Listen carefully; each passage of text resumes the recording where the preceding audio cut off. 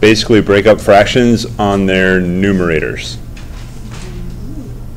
But you have to do it very, very carefully, and it's definitely not easy. So let's do a really quick review of, we're going to be doing these on polynomials, so this is a really, really fast review of polynomial division. So if you divide polynomials, if they divide perfectly, you're left with some new polynomial, meaning if the remainder was 0. What happens if the remainder is not 0? You get plus remainder over your original quotient. So this r of x would be the remainder.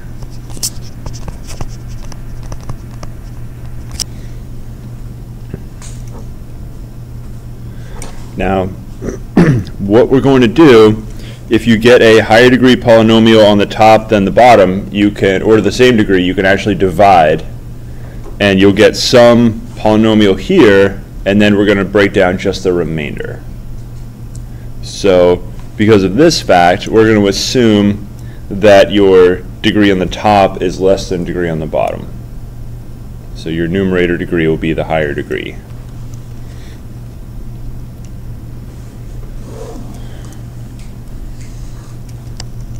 So summarizing that, if degree P is greater than or equal to degree Q, then divide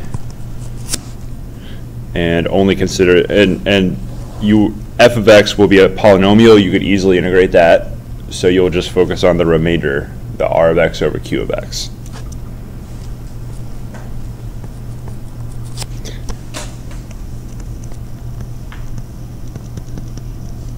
So this is actually called, so you're going to then divide and then do partial fraction decomposition.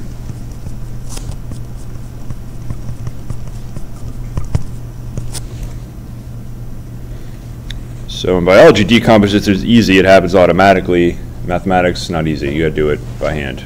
So decomposition is what we're going to be doing. The first step is you factor q of x into irreducible factors over the real numbers.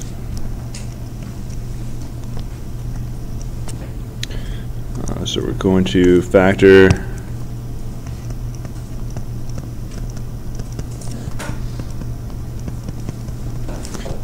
q of x over the real numbers. So why am I saying the real numbers? What could I factor a polynomial over? Yeah, all the complex numbers. So if we see a factor, something like x squared plus 1, x squared plus 1 does not factor over the real numbers. It would factor over plus or minus I. So we're going to factor as far as we can over the real numbers.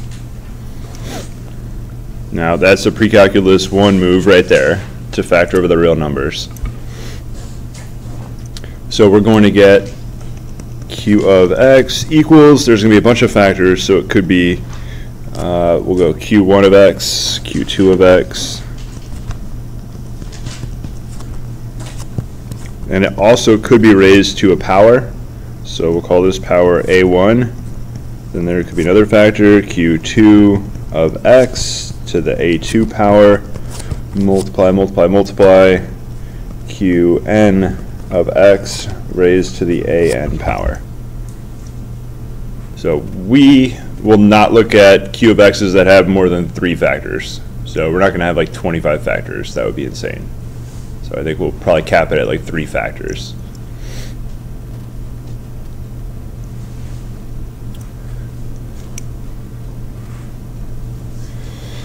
And we are going to look at what these factors mean for the way your partial fractions is going to work.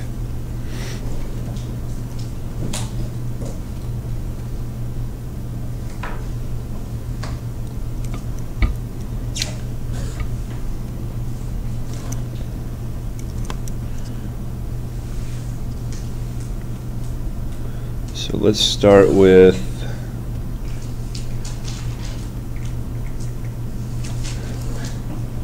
So we'll decompose this first. So when you have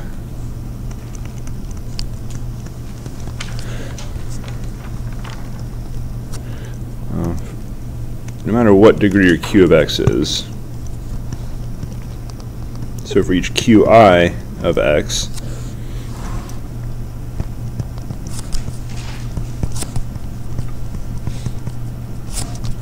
you get another term. What polynomial? We'll go p1 pi of x over qi of x, where pi of x is a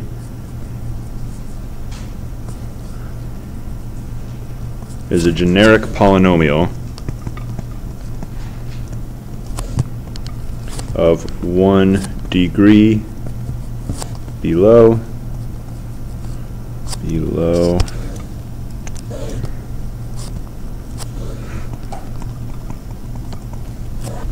qi of x.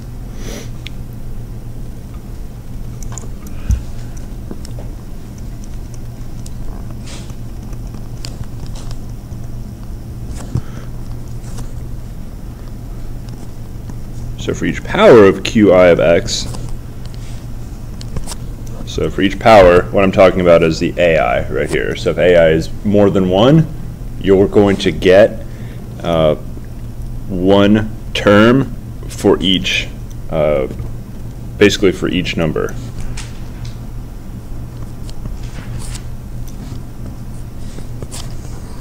So for each power, you get an additional term.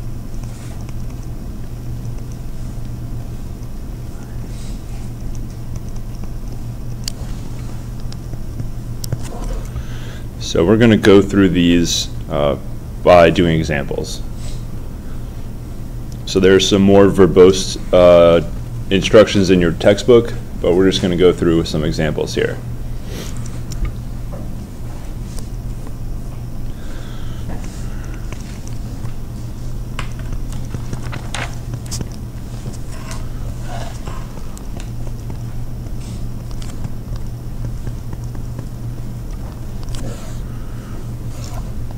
So we're going to decompose.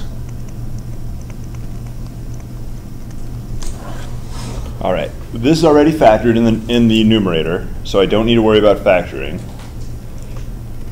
What if I wasn't sure x squared plus 1 was irreducible? How could I check if x squared plus 1 is irreducible? I could try to factor.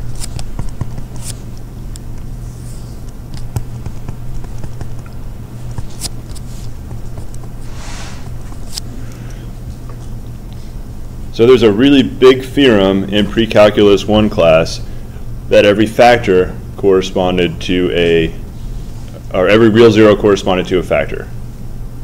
In fact, every complex zero corresponded to a factor. They just didn't show up as x-intercepts. But every complex zero also showed up as a factor. So what we're going to do is set it equal to 0 and see if we can solve. So we're going to use that correspondence theorem. Factors correspond to zeros. So we're going to look for zeros. So try to factor by looking for the zeros. All right, easy to solve this. What's the first step? 0 equals x squared plus 1. Subtract 1 on both sides. Negative 1 equals x squared. X equals plus or minus square root negative 1, which is plus or minus I. All right, is that a real solution? Nope. So I could write down the factors. What are the factors? X minus I. The other factor is x plus I. If I multiplied it out, what do we call these two products? Special name. Difference of squares, also known as conjugates. So I'm going to multiply these super quickly. X squared minus I squared. And what's I squared? Negative 1. So minus I squared, this is x squared minus minus 1. X squared plus 1. So x squared plus 1 is a conjugate. It's not obvious conjugate. It does factor, it just doesn't factor over the real numbers. So this is what we call irreducible over the real numbers.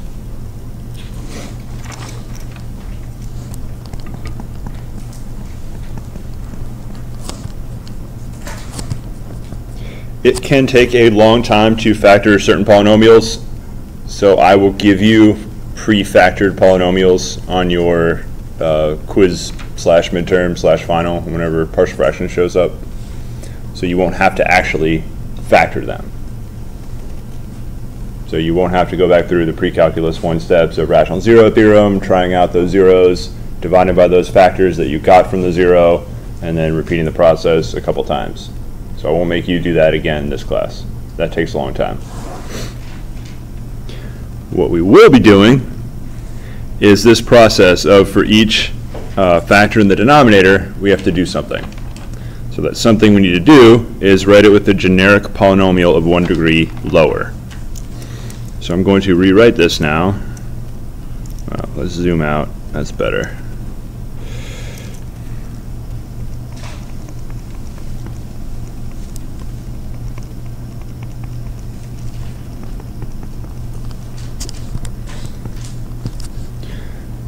So my first denominator, x squared plus 1. That's my first irreducible factor.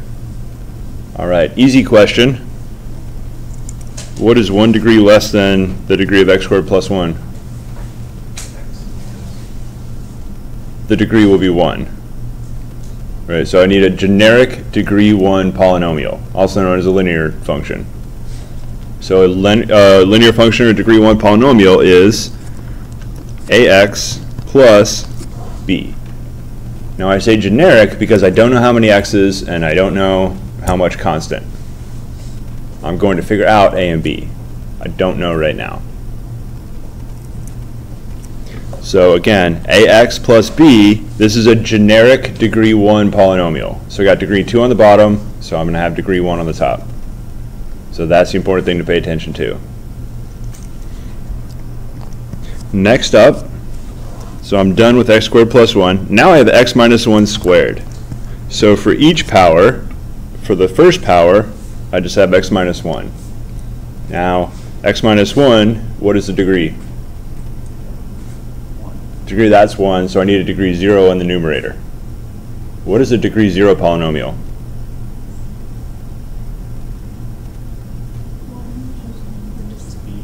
Just a number. So there's no x's, just a constant number. So I'm going to use, I'm just going picking A, B, C. The others are going to be D, E, F if I need them. So I'm just going to picking out letters starting at A. All right, so we had degree 1 on the bottom. We get degree 0 on the top. That doesn't mean the number 0. It means degree 0. So it's going to be constant. Now, I have to deal with the fact that that was squared right there. So I get one term for each power. So I got one term for the first power, and now one term for the second power.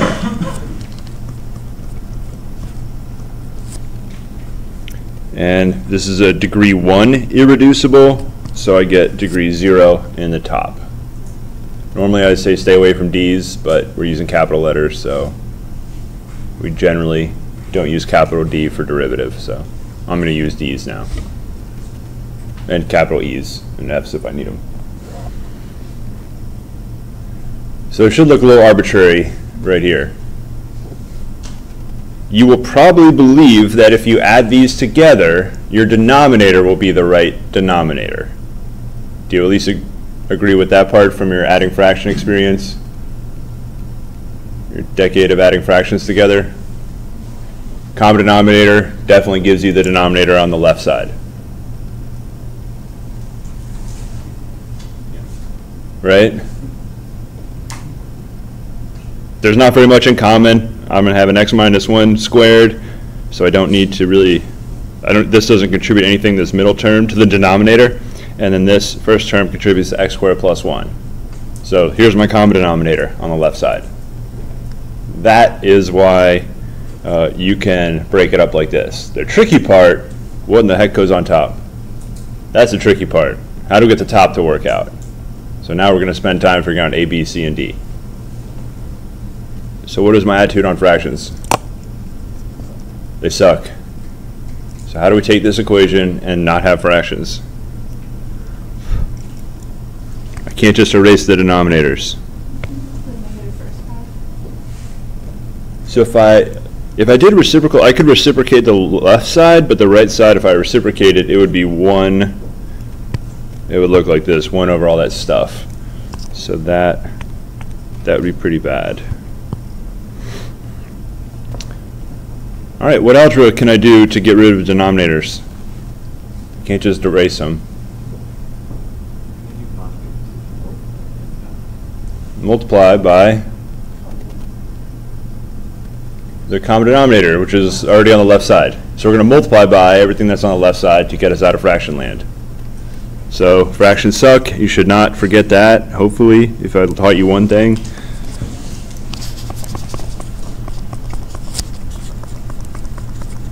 So there is what I need to multiply by. So distribute it to every single term here. The left side is super easy, it just cancels. So left side we have that negative sign is attached to the 2x, not attached to the whole. Not the entire fraction is not negative, it's just the negative 2x. Now the right side you got to be more careful. Some stuff cancels, some stuff doesn't.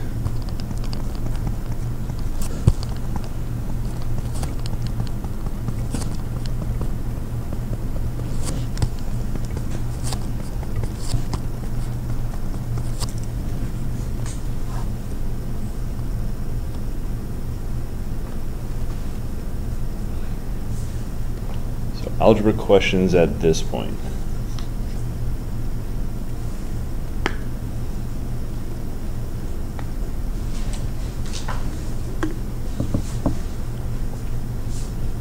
So the only thing that I've done that you should be skeptical about is how did I know that the numerators were going to look just like this? Everything else I did is just sort of algebra 2 type stuff right here. Everything else is just algebra. Now the question is, how do I figure out A, B, C, and D?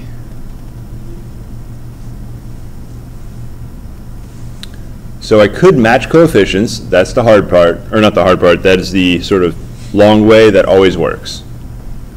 There's another thing I can do, which is pick x values that make this nice.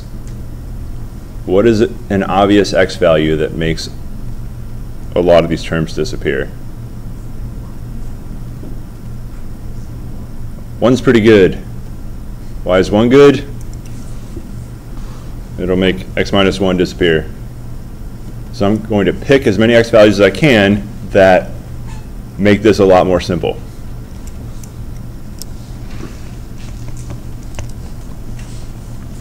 So we're going to pick x values. Sometimes there's only one x value, sometimes there's no x values. We're going to pick x values to find as many constants as possible.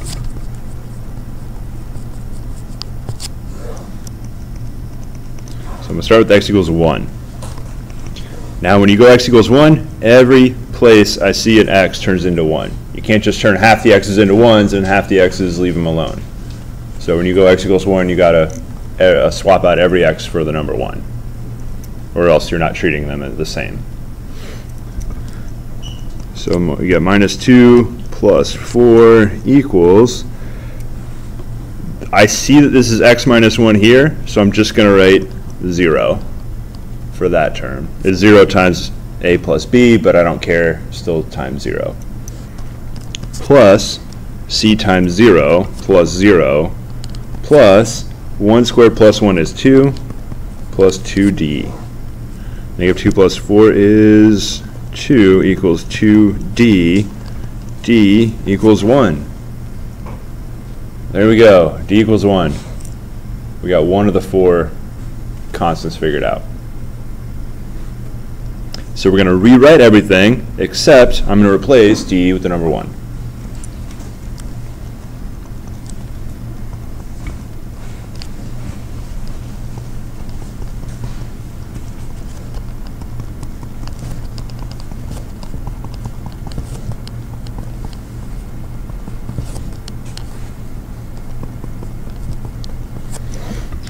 To make this look nicer, I'm going to subtract x squared plus 1 to the other side. So we're only going to have constant a, b's, and c's on the right side. So I want to get things that don't have a, b, and c to the back to the left side.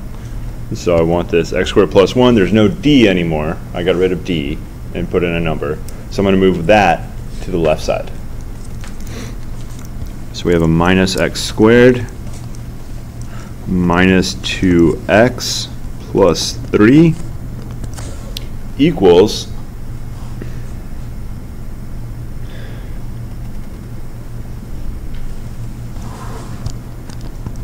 ax plus b times x minus 1. Uh-oh, something is wrong. Did I lose a square somewhere? Or did I? X minus 1 squared. Yeah. Alright, that was some math spidey sense right there. Should be squared, yes. Alright.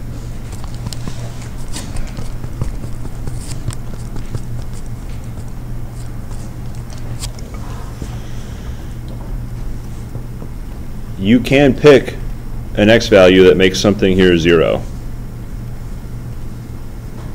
Just to warn you, if I re-choose 1, what am I going to get?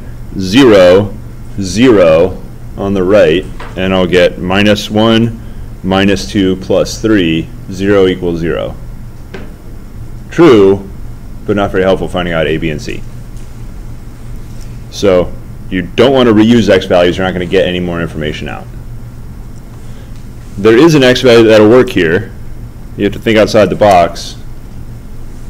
Not that far outside, because I already worked this algebra out earlier.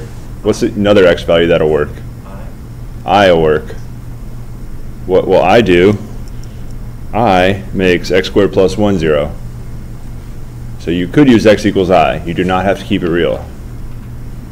You can go imaginary. You could also use negative I.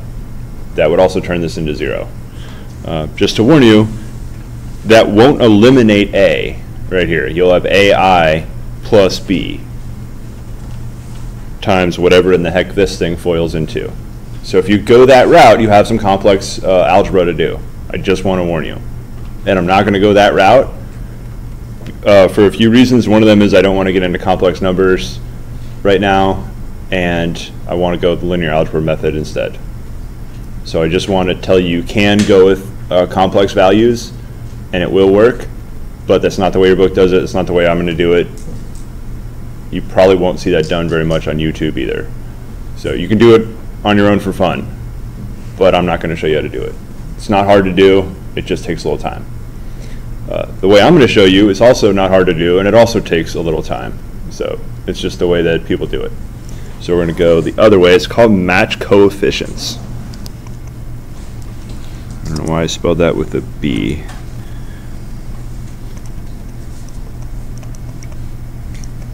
Match coefficients. So I'm going to expand the entire right side. So I need to foil, I'm going to foil x minus 1 squared first. That is x squared minus 2x plus 1. And we'll multiply x minus 1 times x squared plus 2. We have x cubed minus x squared plus x minus 1. And now multiplying everything together, we have ax cubed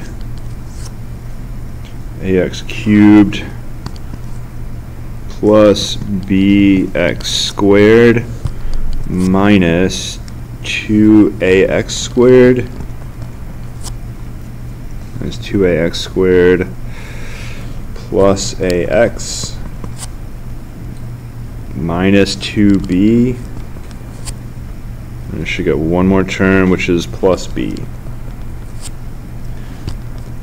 plus cx squared minus cx cubed minus cx squared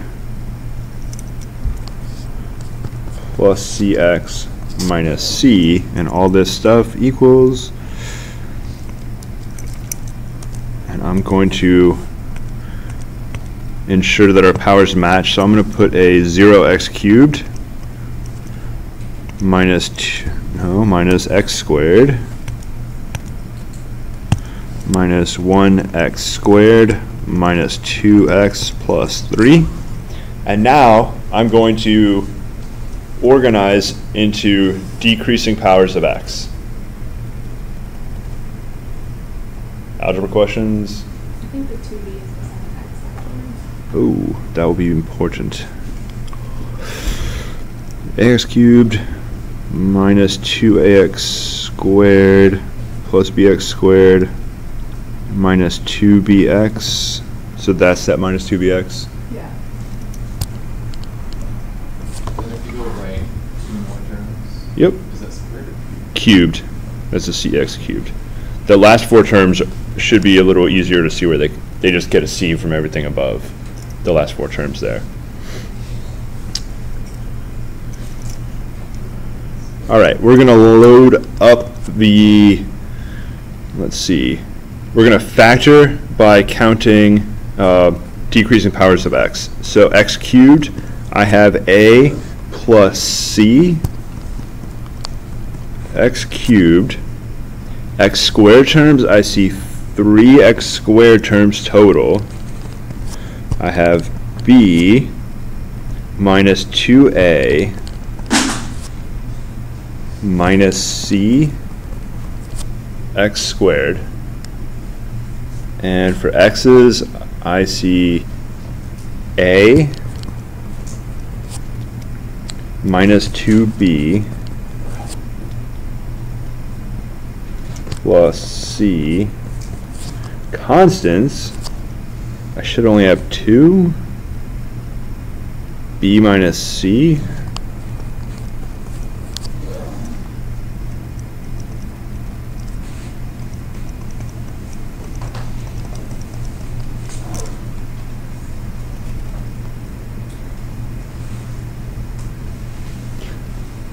So now we're going to match coefficients. So I need the same number of x cubes on both sides. If they're going to be equal, right? I can't have 15 x cubes on one side and 14 on the other side. I need the same amount on both sides. How many x cubes are on the left side? None, so 0. How many x cubes are on the right side? A plus c. So 0 equals a plus c.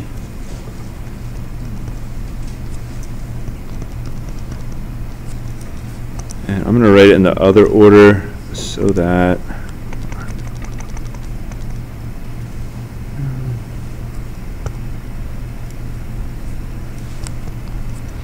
I'm going to write it as a plus c equals 0. And what about x squared terms? We have minus 1x squared, and that is b minus 2a minus c. Ooh, I want to write it in the right order. Minus 2a plus b minus c. Now, x's, I have negative 2.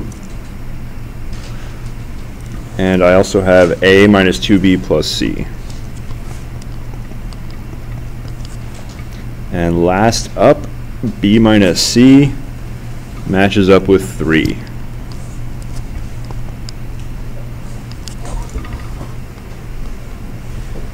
So if you're in linear algebra, you're very happy at this moment.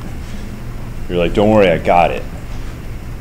If you're not in linear algebra, pay very close attention. I'm going to only use this matrix method one time. I have all the stuff I linked to for the linear algebra stuff, all is valid for the system of linear equations, which is exactly what we have. So our system is overdetermined. We have 4 equations. We could have done it in 3. So when we do some reduction, we should see, you should always come out with one solution. You should not have free variables, and you should not have inconsistent or no solution. So this should always work out to be one solution, which means if you're a super linear algebra nerd, you can go with Cramer's rule if you have a square matrix. If you don't know Kramer's rule, don't even worry about it. We're not going to cover determinants or any of that good stuff. So we're going to have 1, 0, 1, 0 as our first row. So it goes 1A, 0 B's, 1 C, and then 0 is what I augment it with. And then second row is -2, 1, -1, -1. Third row, 1, -2, 1, -2. And last row, 0, 1, -1, 3.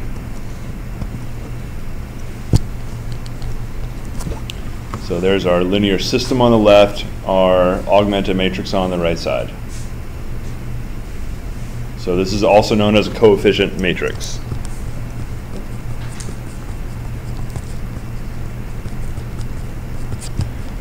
And I'm going to do row reduction.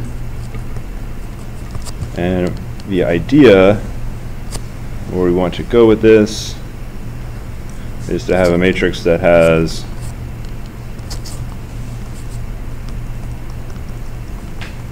it'll look like this. One's in the diagonal and then some numbers. And our matrix has an extra row, so that last row should be all zeros. Right there, so I won't bother writing it. If we don't get all zeros, it could be inconsistent. All right, row reduction. If you've done row reduction, if you're in linear algebra, go ahead and do it. If you're not in linear algebra, you can pay attention to what I say. Or you can still pay attention to what I say.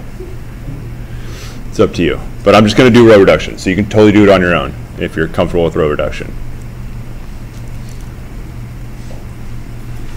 So I'm going to use the 1 here. I'm going to knock out the -2 and the 1. So I'm going to go with +2 row 1 and a minus row 1. I normally write these on the right side, but I ran out of room. So I'm going to go take this 1, and I'm going to knock out the -2 and knock out the +1.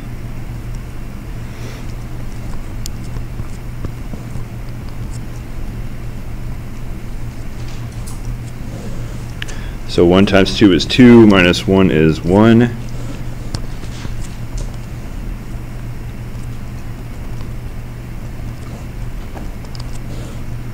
So -1 plus 1 is 0, minus 2.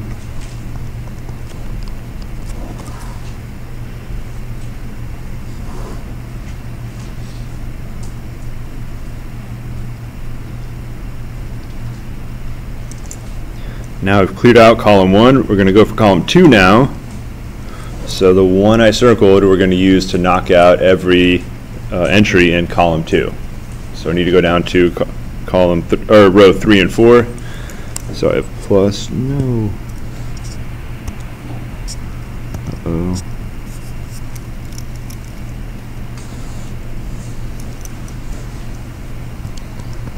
So plus 2 row 2, and the last one is minus row 2.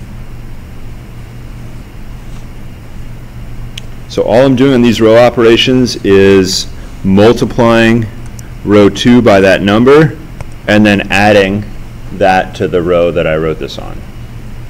So for right here in row 3, I'm going to add 2 times everything in row 2 to all the entries in row 3 so that I get 2 minus 2 is 0. So I'm trying to eliminate that minus 2.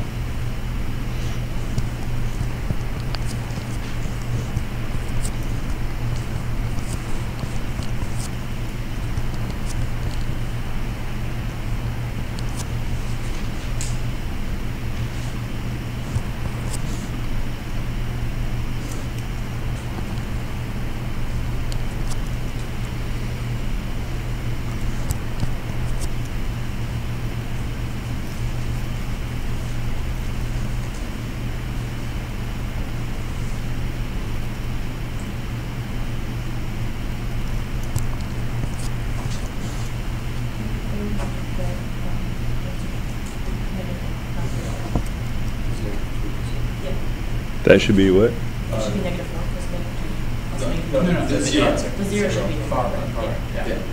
That should be a -4? Yeah. Good, because this is going to be inconsistent. And I told you, you're never going to get inconsistent.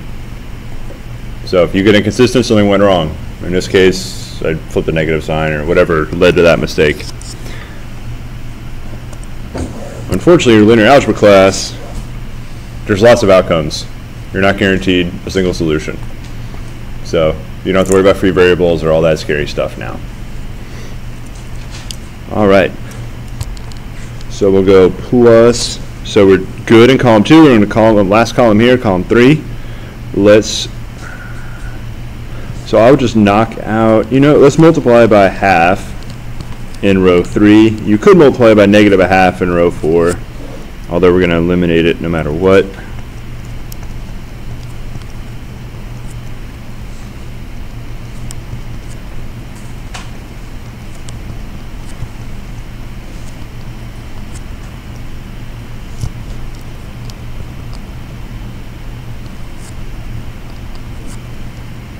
So we're in just column 3 now. And it looks like all of them are minus row 3. So I need to use that 1 in row 3 and then knock out every other one. So it's just minus every single other one.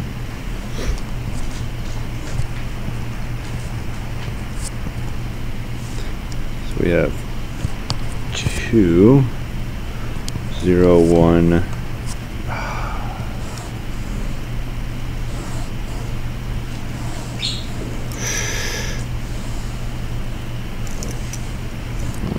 0, negative 2, so it's positive 2 minus 1 is 1, 0, 0, 1, negative 2, 0, 0, 0, 0.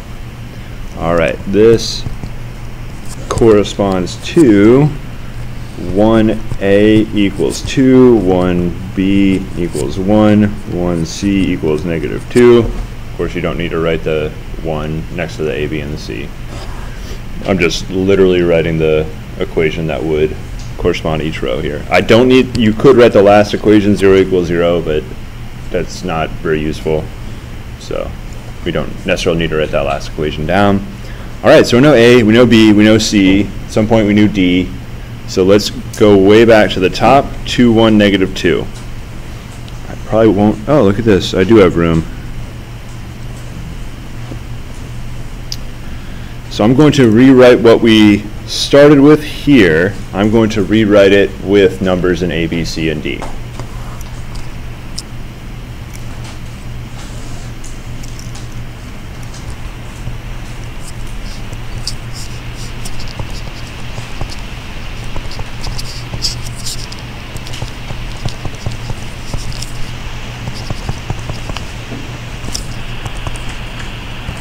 So is 2, 2, 1, where A and B?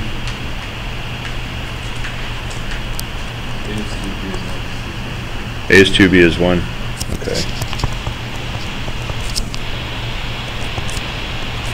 C was negative 2.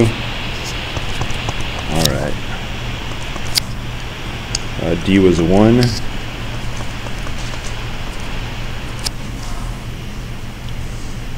You can easily check this, even if you're only an Algebra 2 student. How do you check if this is actually equal?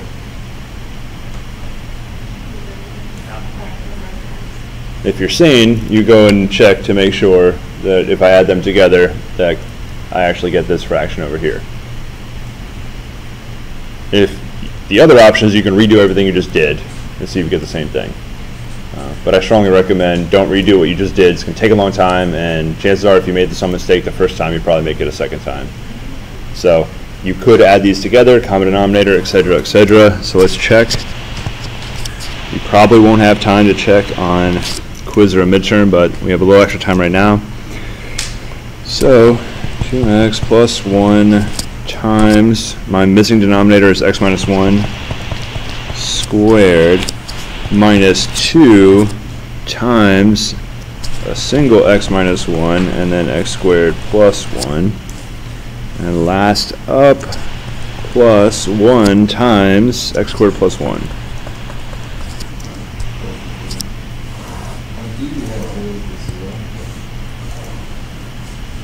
Well, that wasn't on D, that was in the last row. The equation that corresponded was the equation 0 equals 0. So D was never inside of our matrix, even at the very beginning, because our matrix was based off these equations right here. So D never showed up. I could have matched coefficients. Where are we? Way up here? No. Oh, we figured out D was one of it. Oh, I could have done match coefficients on my first step, but I would have had x to the 4th power term, and my matrix would have just had one more column in it. It would have had an A, B, C, D column. Same number of rows. Is that right? No, there would be one extra row. But I would get the same numbers for A, B, C, and D. This just shortened up my linear algebra a tiny bit with some, in my opinion, slightly faster algebra. So we were trying to multiply all this stuff together. Does it actually work? Is there a smart way to do this?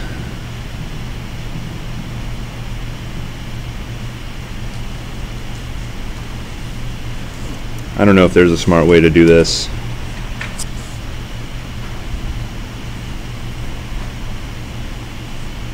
Oh, I completely forgot about the denominator, but let's just not worry about that. Could you just put a number in for S and check what's the size? Technically, I'd have to put in every number and check for every number, which is not it's not possible for anybody. Yeah. So what you do is check with algebra instead. So it's some fraction. There's a denominator over there. I'm not worried about it though. All right, I'm not going to multiply these out. I don't think we're going to learn anything if I multiply them out. Plus, if I'm wrong, that's not fun. All right, so here's a good time for Wolfram. Just to warn you, Wolfram will do partial fractions for you, but I strongly recommend you don't use that initially. Only if you check it and you're like, ah, it's wrong, then you may want to go back and see, oh, okay, I see that I messed up on the B. So then I'll go recheck my linear, but at least my D was right, and then the B was wrong, so I'll just redo that linear algebra step, that linear algebra reduction that I did. So if you haven't done much row reduction, there's lots of chances for errors. You flip one negative sign one place, nobody's happy, it doesn't work out. So when it comes to grading, I follow your steps like a story, and then when you lead me down the wrong path, maybe just made like one arithmetic error like I did.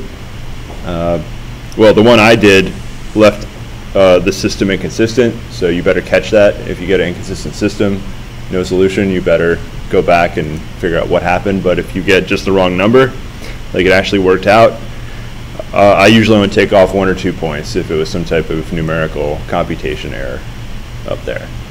And we'll only get inconsistent if we're incorrect. Every partial fractions will work out if done correctly.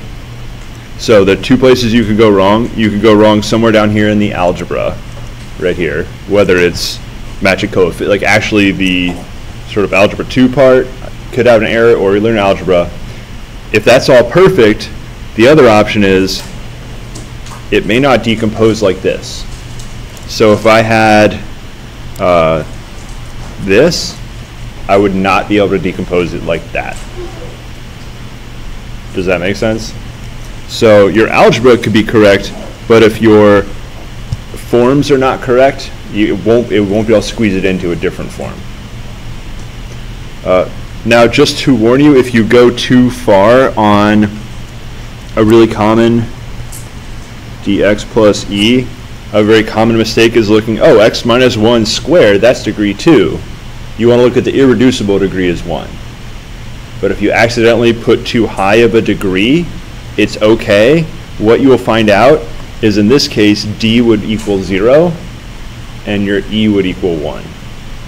So if you go too high of a degree, it'll work out because your whatever was too much x, you'll just get 0. So if you put a generic polynomial 1 degree too high, it'll work out just fine. It won't mess you up.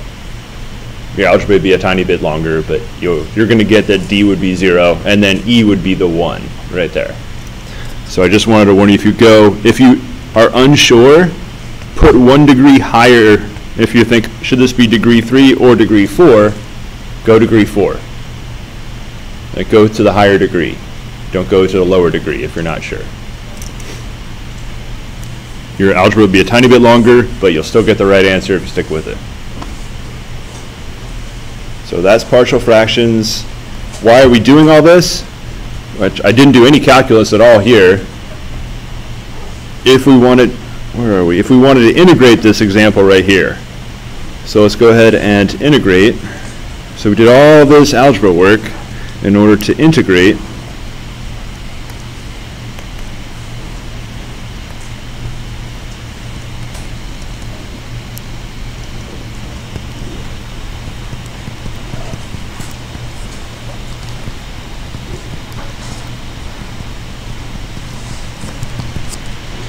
So we got integral 2x plus 1 over x squared plus 1 minus 2 over x minus 1 plus 1 over x minus 1 squared dx.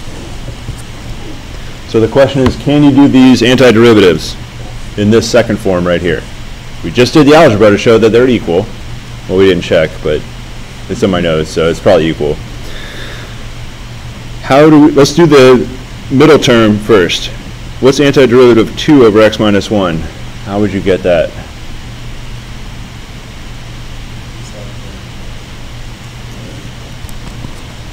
So we'll go integral 2x plus 1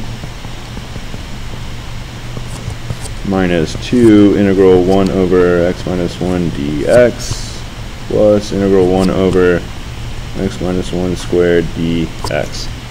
All right, how do I knock out the second integral? Antiderivative 1 over x minus 1. Sounds a lot like a natural log.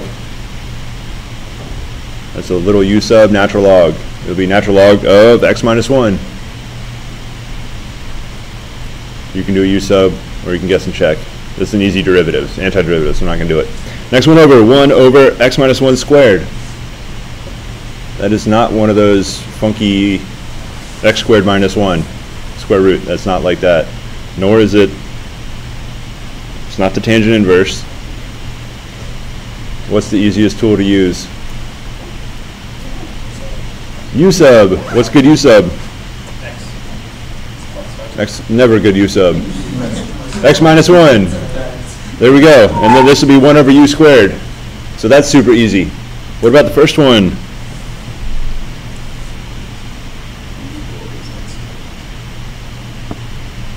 That one is less easy. So I will show you how to do the other ones. I expect you to be able to do the other two integrals no problem.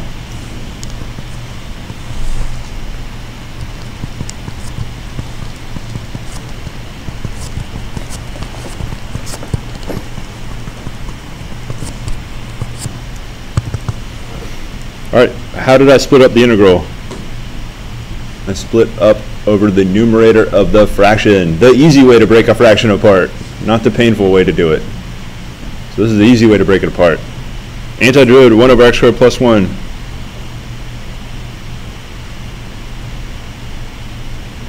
Tangent inverse. Obviously. Right? That's on your formula sheet somewhere. It better be, or you have a bad formula sheet. 2x over x squared plus 1. Not tangent inverse. How do you solve the first one?